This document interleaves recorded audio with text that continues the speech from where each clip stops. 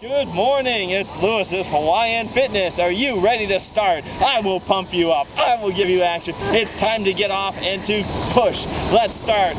Here we are in Diamond Head. Let's get going. All right, first I want you to take your hands, put them close together. We're going to do close grip push-ups. These are going to work your triceps. And they'll work the core too. I want you to focus on squeezing your core and keeping your hands close together. Really feel the action in your triceps. Let's go. Let's have 10. Okay. If you want, you can even put your hands and make your fingers touch. Let's go. Close together. Feel those triceps working. 1, 2, come on. Let's go. 3, feel it working. 4, let's go. 5, feel those triceps. Don't forget to squeeze the core. Squeeze your glutes, squeeze the abs. All right, keep it going. How many was that? That's 10.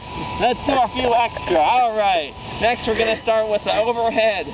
Put your hands over your head and do squats. Get going and stop watching. Hit the floor now.